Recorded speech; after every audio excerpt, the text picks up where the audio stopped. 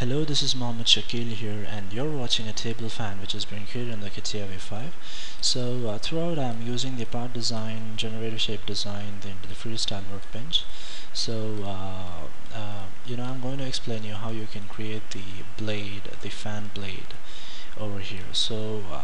If you watched my previous tutorial, I have explained you how you can work with the 3D curve and create the boundary of the fan blade.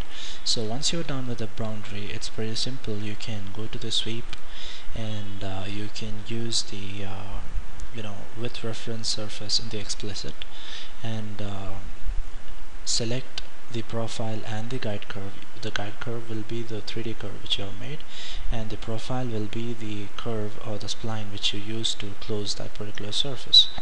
And once you're done with that, once you click OK, you'll get a big error. So what you need to do is you need to increase the setback.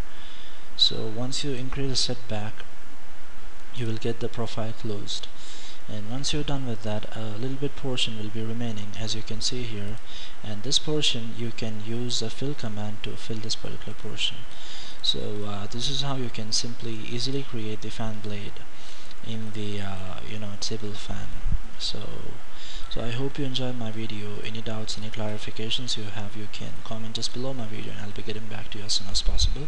So please make my channel lively, please ask me doubts, and subscribe me, like my videos, stay tuned, and especially beginners, I'm going to upload the tutorials from the scratch.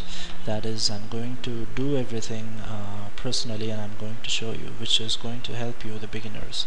So I hope you enjoyed. Thank you so much.